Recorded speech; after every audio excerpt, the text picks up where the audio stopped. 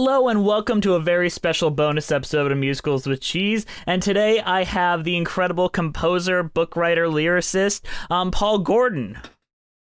Great to be here. And it's great to have you here. And we're going to talk about a lot of things leading up to his entire career and almost every project he's done. It's going to be a great time. So thank you for joining me, Paul. It really is a pleasure to meet you. Happy to be here. Mm-hmm. So the first question is, we're going way back right here. When you were young, did you have an adoration for musical theater, or was it something you developed as time passed? I actually did. You know, my parents were big musical theater fans, even though we lived in LA. So I never got to see a real live show. But, you know, we watched My Fair Lady and West Side Story, and they took me to movies and so I they played the records as I was growing up. And then in the fifth grade, I saw an eighth grade production of Bye Bye Birdie at my school. And I was literally blown away. I just couldn't believe it. Like these kids on stage singing and it was a story. And of course I'd seen movies, but somehow the experience of seeing live theater at that age, even eighth graders, which I thought eighth graders were the best actors in the world for many years after that. But it was just an experience that I really think changed my life. Mm-hmm. And so that was your come to Jesus moment of, this is what I'm going to do. Truly, so to say. It truly was. And so when you went into like post high school, you went straight in for musical theater, or was there some other things that you were considering as well? No, I actually had, I was really focused on being a pop artist and being in bands and doing pop music. And I had pretty good success as a pop songwriter in the late 80s and the 90s, and had a couple of hit songs, but I just got very, I didn't care for the industry. I didn't care for the pop music industry. And I'd loved musicals, and I'd always dabbled in writing them. And I wrote a rock musical that I did with Pamela Adlon and Katie Segal and some other fun people. But I'd never really, had any connection to musical theater until I started working on Jane Eyre, and through that met John Caird. Mm-hmm.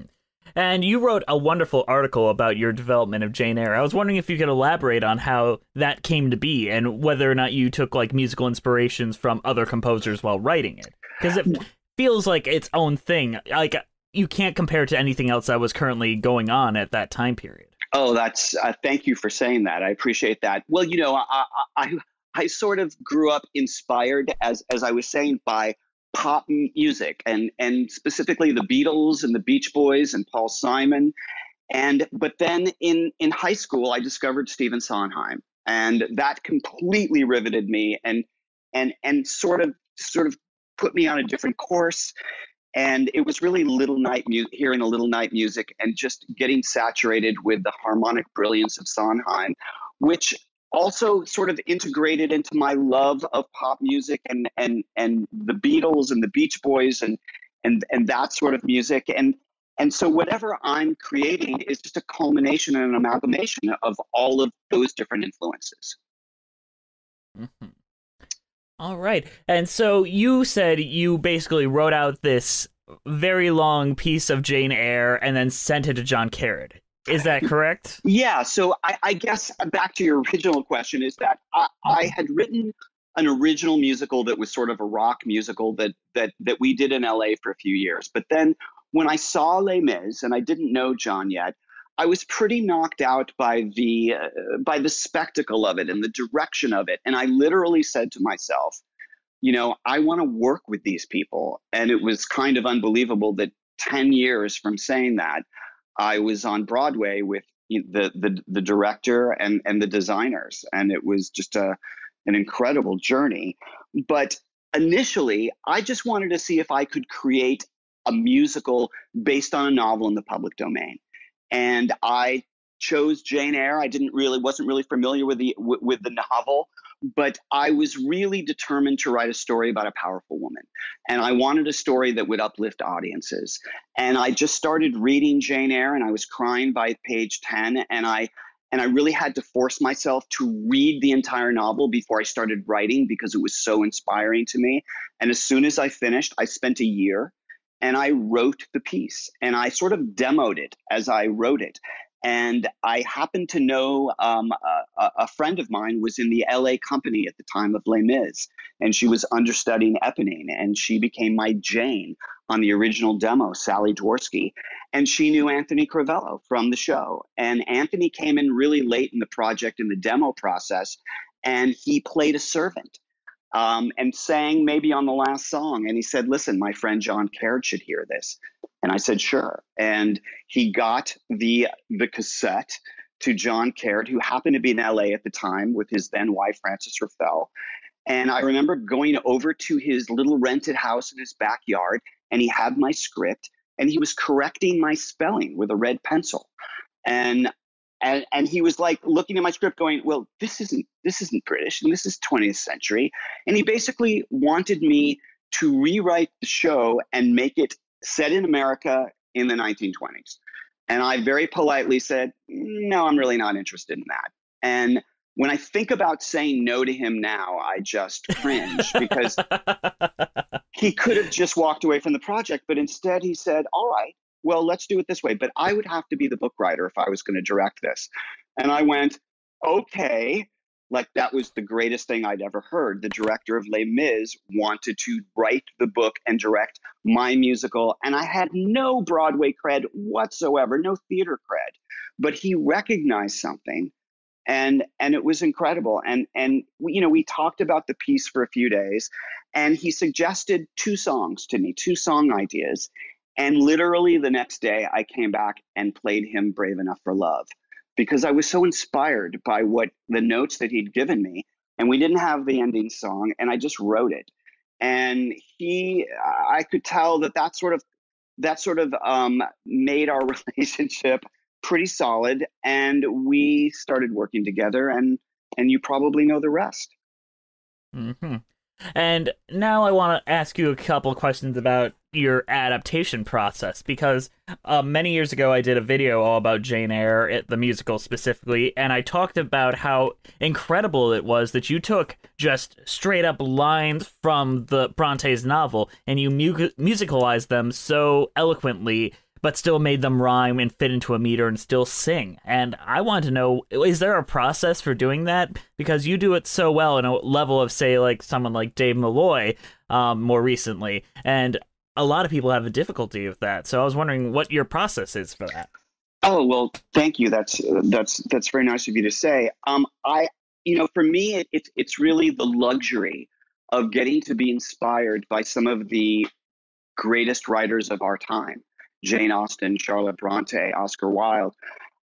Looking at their prose on a page, when I was reading Jane Eyre the first time, certain lines just jumped out at me as lyrics. Deep in my secret soul. I believe I took that right from the book. And I'm sure you might know other lines that I got directly from the novel, but they always felt musical to me. But the trick, of course, is you can't just take prose and make them a song because they won't rhyme and they won't sing. Mm-hmm. So it's really taking one or two thoughts, lines, and if you can make one or two lines sing, that's great. But then it's just making the rest of it feel organic to what you've started.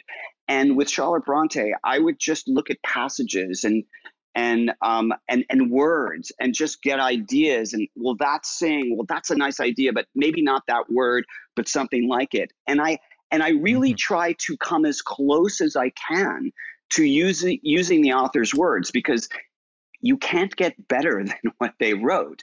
But when you musicalize something, obviously it becomes something else. And obviously certain things will sing and certain things won't. So that becomes the challenge in trying to make beautiful phrases that you love into lyrics. And that is quite an intricate process, but I find it really challenging and really fun. And ultimately, when the lyric is done, it has to be my own because it has to fit on music. But it's always the initial inspiration is from the author. And that was the great joy of transitioning from pop music to musical theater. In pop music, I found that I was writing about myself a lot. and I got pretty bored with myself. And and then when I started to read Jane Eyre and the brilliance of Charlotte Bronte's prose, and realizing that I had this whole new universe that I could draw on lyrically. I mean, I think it just made me a better writer, because I just it was just something so entirely different from what I was used to. And so I relish that now, and I find it a great joy to take literature and find the music and find the tone and find the lyrics. Hmm. And I think you use that the most beautifully in the proposal scene specifically, because in most versions of Jane Eyre and the adaptation process, they just take it straight up and it feels hard to get out. But you've changed it in very specific ways while keeping almost every single section of that proposal scene accurate to the intention, at least.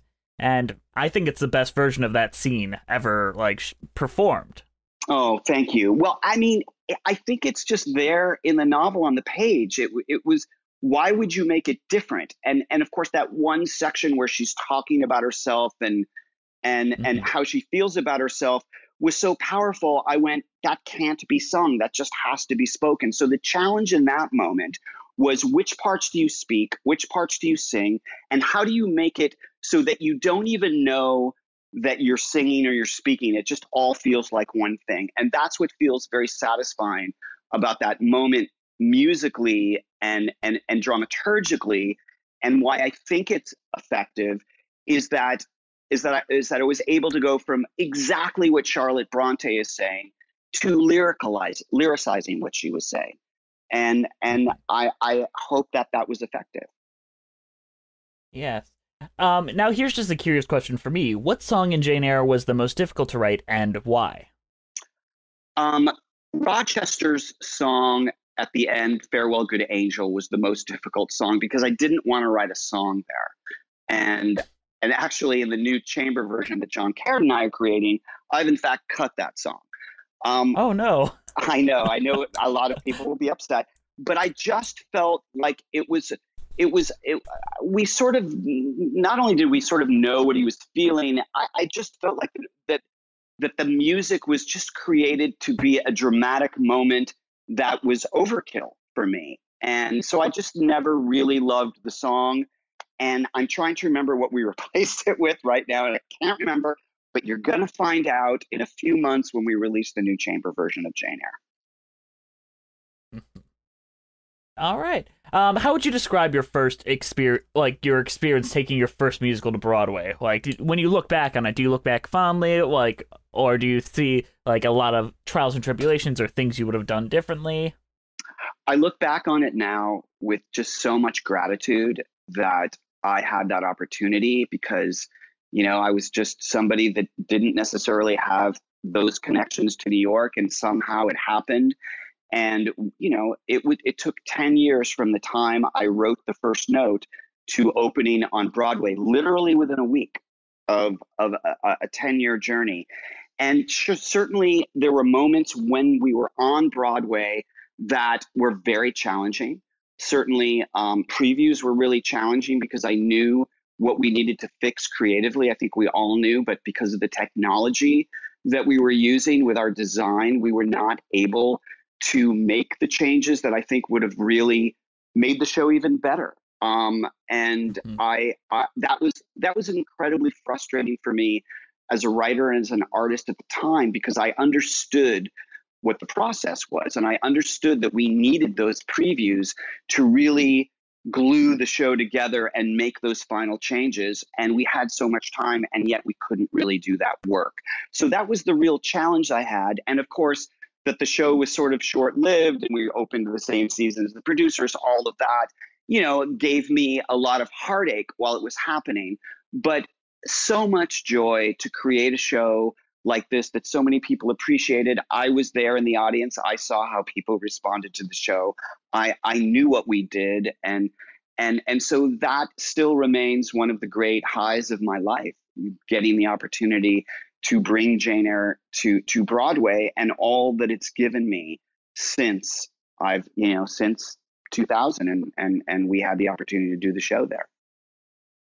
nearly 20 years later, are you surprised at the legs that that musical has had and the fact that it's still performed like recently, like in my hometown, there's a production of Jane Eyre the musical coming out. So I was just wondering how, as someone who's come from pop music, what is your reaction to that?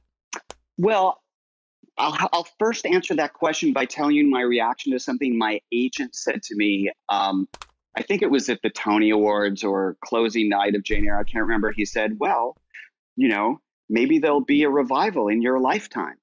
And I remember how this word struck me as like, yeah, but what's happening now?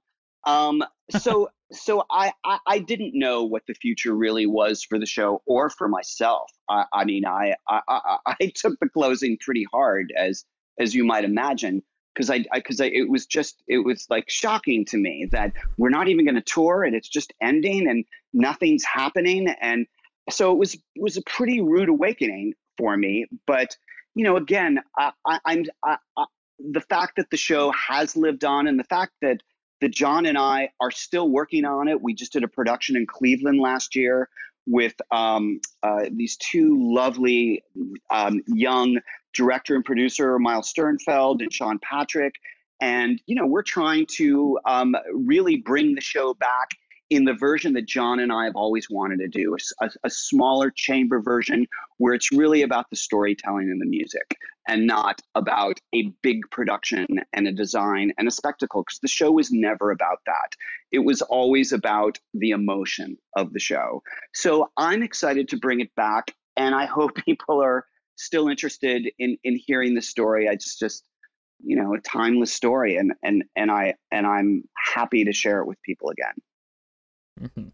Is there any chance that it might be a streaming musical in the near future? Not to jump ahead of time too much.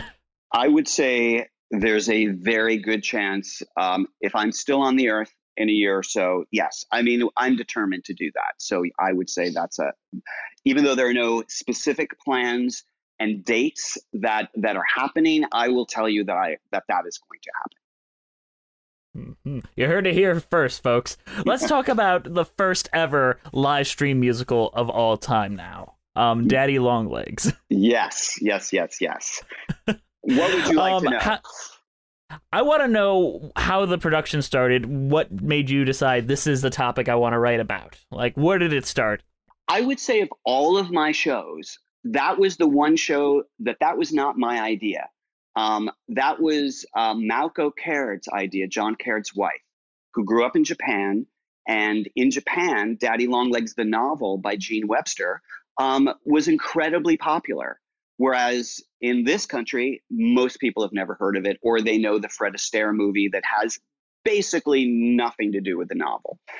And so I never heard of it. And John said, there's this really sweet novel that we think we could just make a very sweet musical, a two-person musical. And I said, great, send me the novel. And, I read it in a day. It was very easy to read. And I just fell in love with the idea of it. And I created it as a one-woman musical. I was determined to have it be to be performed by one woman anywhere. And that was my idea, and I wrote it that way. And John went, God, this is really good. This is some of your best work, but no. This is going to be with two people, and you're going to have to write the other part. And I said, but I don't know what his voice sounds like. In the novel, it's just her. So I said, guess what, John? You're going to have to invent him.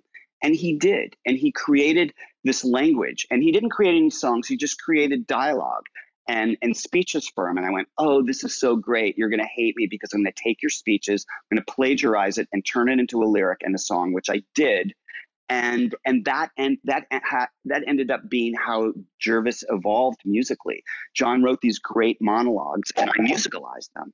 And we completed the other half of the story. But I have to say, it took us many years to figure out how to tell the story. It sounds so simple. When you see it now, you think, oh, this was always how it was meant to be told. But there was a moment halfway through this journey where I remember John and I sitting having dinner, and he just went, I don't know how to write this. I just don't know how. And I just went, I don't know either. And we were lost. But somehow he figured it out. And then when he began his, collaboration with David Farley, the designer, things just really started to come together magically in terms of we knew what the piece was going to look like, and inventing the trunks, and Megan McGinnis, and what she gave to the show, and what all of her brilliance, and what we learned from her journey as an actor, going through this journey as Jerusha for many years. It was a unique situation where the piece really got to evolve and change in a very relaxed way. I mean, even though we had moments of, we don't know what this is, it wasn't under pressure. It wasn't like we were opening in 2 weeks and we didn't have a show. It was really like, what is the show? And it took us years to discover what it was. And, good theater, I think, sometimes takes a long time. It's just, you think you're ready and you think you've written a show, and then you realize you're not ready, and it's going to be a couple of more years, and it can be grueling, but in the end, you hope it's worth it. Mm-hmm. So, in the writing process, what song came to you the easiest and which one came to you the hardest? Because you've got only 2 characters, which is both freeing and limiting in a way. So I'm just curious what that was like. The first 5 songs of the show came really super fast because I was excited about it. I just read the novel, and I just felt like I knew what these songs sounded like and what they were supposed to say. And then there's always a point after that first initial creative rush that then you go, all right, well, what's the rest of the show supposed to sound like? So I guess when I got to, when she goes to New York and that section, I wrote a song in the original version called Here on the Streets of New York. That was a really hard song to write, but I really loved it. And so that was really difficult. But then when we started to perform the song, it just never sounded right. It never fit in the show. It never sounded as good as my demo for some reason. It was just one of those songs that we just couldn't get right live. And Michael Jackowitz, one of our producers, said to me, I think you can just write a better song. And then when we got to New York for the off-Broadway production is when I went, well, yes, but I don't think it's her song. I think it's his song. And that's when I wrote My Manhattan. And that song came very quickly once I decided that was the song it needed to be. So the old song came. It was really challenging, but the new song, once I decided I was going to write it on guitar, and I was going to write it for Paul Nolan's voice, and it was for Jervis for that same moment, it came out pretty quickly. That's fantastic. So you were working with John Carrott again. Like, how was your relationship since Jane Eyre and developing and like being constant collaborators? When I first met John, I was humbled by him. I mean, he was extraordinary. I mean, arguably one of the greatest directors in the world. And here I was hanging out with him, having dinner. And so it was a bit of an adjustment. He's also one of the smartest people I've ever met in my life. And it can be intimidating being around him. So it took me a while to get comfortable, because in order to have a true collaboration with somebody, you have to be comfortable being able to suck being in the room with them. Meaning you have to be able to come up with an idea that's terrible and feel comfortable and not humiliated and embarrassed. And then the next phase is you have to feel comfortable yelling at them, and in a loving way. And John has started as my collaborator, my friend, and now he's really my older brother, because I lost my brother a few years ago. And John sort of filled that void in my life. And so we're more than friends, and we're more than collaborators. And, he's one of the most important people in my life. And yet, when we were in Tokyo recently working on a film, on a show, we wanted to kill each other in a good way. But that's what happens with collaborators and brothers. And so we very much have that relationship, and I'm so grateful for it. Mm-hmm. And I love collaborators that stay collaborators, but are able to fight, because I understand that. It makes me so sad when you have like the Tim Rice, Andrew Lloyd Webbers that just break up and then things aren't ever quite right again. Yes. So seeing you guys still working together and still working on things that like most people don't even know about, like that's true artistry and love there, and I love that. So how would you describe your experience and honor of being the first live stream musical? I'm completely. And how'd that come about? It was so funny, because Ken Davenport. Um, this was his idea. The show was lagging in business, and he was trying to think of producerial ideas to get the show going. So he thought of this idea of we would be the first show in New York to do a live stream. And when he told me that, I thought, all right, great. But I didn't really think anything of it. And I was already pretty sick of seeing the show, and I knew I was going to have to go and watch it that night. You know, you do a show and you've been working on it for 10 years, and suddenly you can't even watch it anymore. Your eyes are glazed over. So my wife and I went to the show. Live stream was there. We saw these two guys with cameras. Never seen the show before. It was a good performance that night. And, you know, I just sort of forgot about them, 10 minutes into the show. So we get home from the show and they're doing the live LA feed. They did a New York feed, an LA feed, a London feed, and a Tokyo feed. So we start watching the LA feed, and I'm on the couch. I'm sitting on the arm of the couch, and my wife is watching on her computer. And I just said, I'm just going to look at it for 2 minutes just to make sure I'm not embarrassed. So I'm looking at it and I'm going, hey, this sounds pretty good. And then I say, this looks pretty good. And I literally watch the whole thing. I'm mesmerized and I get an idea. I just went, this could be the future. Like, this could be an enjoyable experience for people that can't get there, that would have no way to see theater. Like, it wasn't an idea of like, hey, let's replace live theater. It was the opposite. How can we help live theater?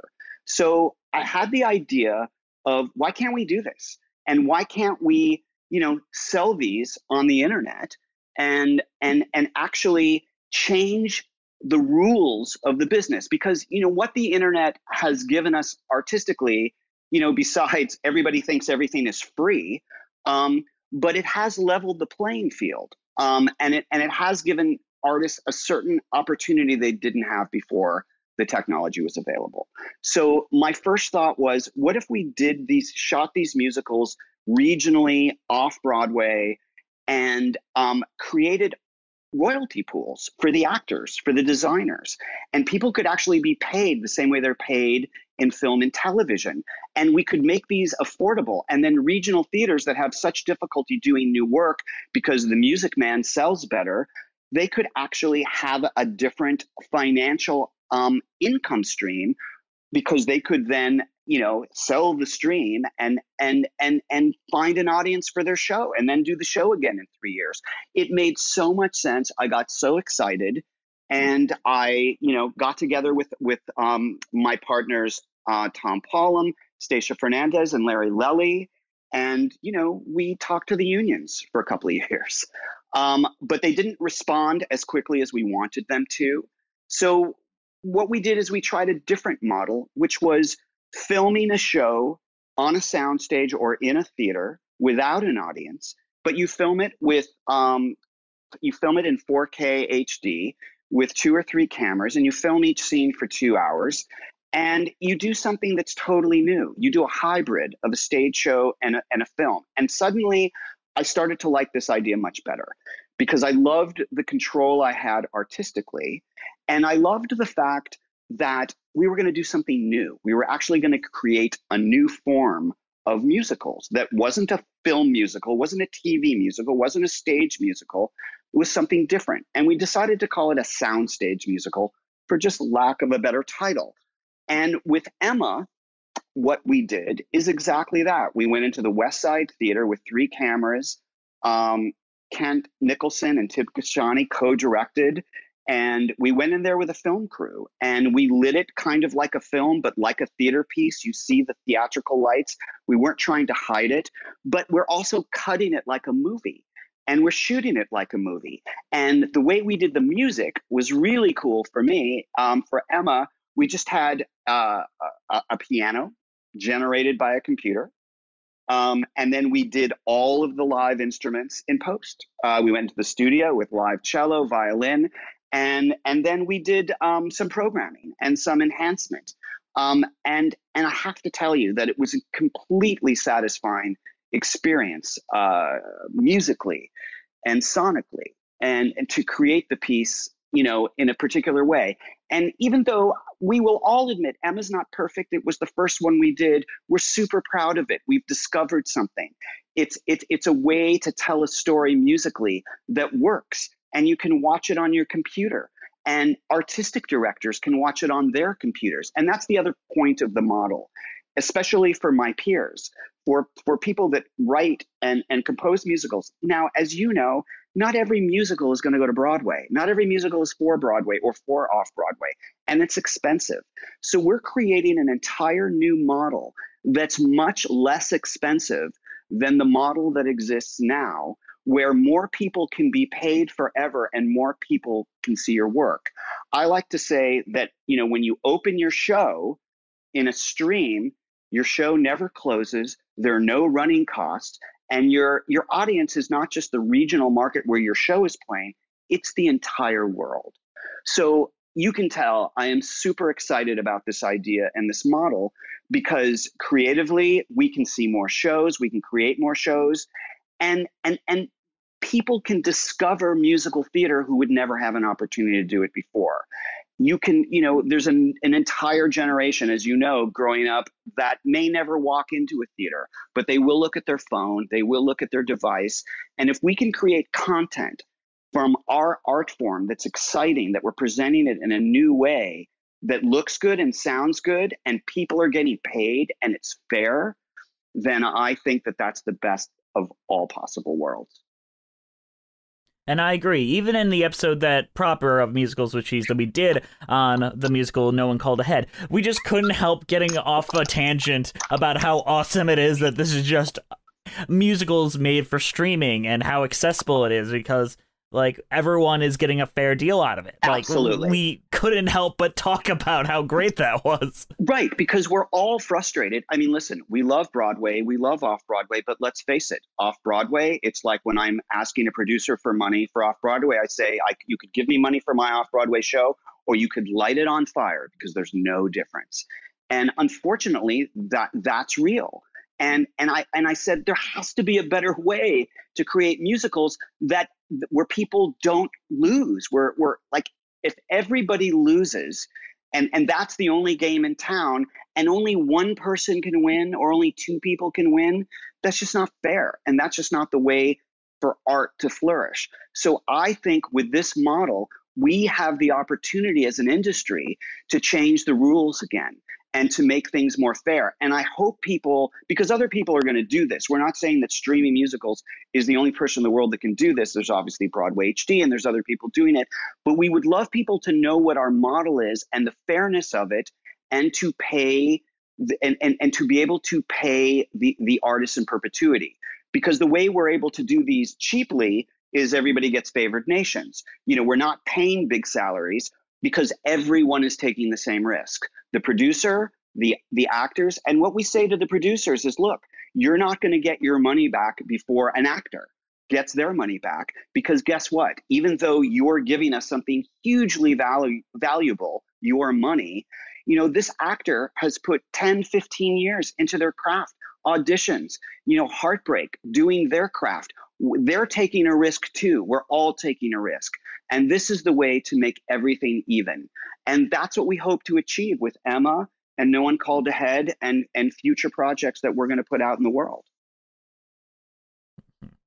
And you're also working with Apple and Orange's Arts, which is what put on the productions. And they're also doing the Theater Accelerator, which is helping find new musical theater artists and helping them develop their shows, which is incredible as well. Yes, and I can't say enough about Tim Kashani and Pamela Kashani. When we were starting this, Tim had been involved in Emma several years ago when we were trying to get it to Broadway, and we were trying to do the math, and we couldn't make the math work out. So I called Tim when we were doing this sort of digital version to see what his interest was. And it was just perfect timing, because with Theater Accelerator and what he was working on, it just lined up perfectly with his whole thought process, which is to take starving out of artists, which is exactly what streaming musicals was doing. So there was a perfect opportunity for a partnership here to blend our two worlds and to create what we've created. And really, this is just the beginning. We're just figuring this out now. And the next one's we're gonna make it even better, because we just learn, oh, this was cool. That was a good idea. Hey, maybe that wasn't the greatest way to do that. Let's change that next time and do this better. So, and Tim is so wonderful with that. And so I'm learning, he's learning, we're all learning, and we're trying to also educate the public at the same time, which is challenging because the public now has to become accustomed to, hey, there's this new way I can watch a musical, but it's not on Netflix because that's subscription and we don't want to do that. It's not on Hulu, but it is on iTunes and it is on Amazon because that's pay-per-view. Because just to backtrack slightly, this model has to be pay-per-view. Can't be subscription just because if people don't know, when there's subscription services, it's great for us, the consumers, but it's disastrous for artists because their royalties are drastically diluted and there's no way for them to actually win in that model. So we're trying to develop a model where people can win, where everybody can win and everybody can play fair. Mhm. And that's great. But now, the moment we've been waiting for and we've been building up for, let's talk about No One Called Ahead. Yes. How did this project come about? Was it specifically made for streaming musicals, or was it something that's been knocking around in your head for a while? I think it's a perfect example of why streaming musicals exist and why streaming exists. I've had the show knocking around for like 7, 8 years that I thought it was very worthy of being done regionally somewhere, felt fun for off Broadway. But look, who was going to put money into it? What was going to happen to it? Was it going to go to Broadway? Who is going to produce it? Can you attach a name director? I mean, it's competing with 10,000 other things that are sticking on people's desks. So, it's okay. I have a good relationship with regional theaters and I've been to Broadway. So I'm one of the lucky ones, but it still takes years to get a show somewhere. So streaming is what allowed me to do the show. But no, the truth is the original title of the show was Death, the Musical, which was very charming 8, 9 years ago. And that was funny, but it's just sort of lost the funniness. But the idea actually came to me. I'm going to bring John Caird into it again. I was working on Daddy Longlegs at John's house in London. And after dinner, John likes to play the piano. He's a brilliant pianist. A lot of people don't know that. He plays classical music so well. So after dinner, he would sit in his living room and play for like an hour. And this one particular night, he played for 2 hours. In the first hour, I was just listening to the music and just getting lost in Chopin and Schubert and Bach and Schumann. And then the second hour, my mind started to wander just listening to the music. And I started to get the thought of like, I wonder if there were other Chopins and Schumanns and Schuberts that were never discovered, that their music was lost in an attic somewhere, or they never showed their music to anybody. And that was my first thought that triggered the whole idea. And it was just a random thought about like, are there other works of genius that we've never seen or heard? And of course there are. I mean, we know about it in our world, like great artists that most people have never heard of or never became famous. So I started to see if there was a story there. And everything else just sort of built around that. I just kind of created the first scene of maybe it's this guy and he goes to a cabin and maybe he's one of those artists. And the story, I sort of wrote the story as it goes along because I'll never forget something I read that Neil Simon said about storytelling. And he said he always just thinks of the general idea and the characters and has a sense of things, but then he lets the characters decide where the story is going. And when I write original pieces, I always find that really useful. Like I do plot where things go, but once I start writing, I actually do hear the character's voice and they actually do tell me where they want to go, or at least that's the way I experience it. So I'm very interested in that idea of discovering a story as you write it. And this story just literally the story that came out the first time I wrote it is really the story that we're telling now. I mean, it's changed a bit over the years. I've refined it. I've thrown out a couple of songs, but the essence of the story came out very quickly, and it's really the same story. And it's just I guess it's one of my more personal stories because I relate to Ben a little bit, or I relate to a guy like that. So it was fun to tell this story. And I was also interested, in writing a contemporary musical because my roots are pop music. And most people know me from Jane Eyre and Daddy Longlegs and Emma, which I love doing, but I actually say that's a bit of an anomaly. I wasn't really writing that way. But it was really fun to discover that harmonic world. So, but it was also really gratifying for me as a writer to come back to pop music and to write a show completely on guitar. I wrote my first songs when I was 11 years old on guitar, and I still love going back and making the music slightly simpler, and it's just a different tone. So and it's really fun for me with streaming to get to share the show with the world. Hmm. I agree. Just a personal question. Like, I think we all have our like self-deprecating moments as artists. So, do you ever worry that you're like possibly one of the or the forgotten ones out there, unremembered artists sometimes? Oh, absolutely. I mean, kind of like every second hour of the day. I think maybe a few years ago I did really was living that world a lot, thinking like, what if nobody ever does my stuff or my work? I feel a little more secure now, and obviously with licensing and streaming, and I'm excited about this opportunity. But I think all of us as artists get insecure from time to time. I have friends that are enormously successful that have their moments of insecurity too. So mine are pretty normal, but yeah, mostly it's being replaced with gratitude. But with No One Called Ahead, I think it allowed me in this piece to sort of say to sort of share that angst, that Ben goes through of like, what if I don't mean anything? And he doesn't really think he means anything.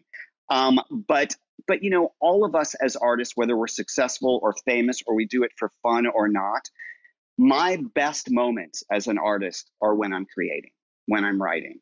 I love opening night. I love working with actors, and I love the process. All of that is great, and I enjoy it tremendously.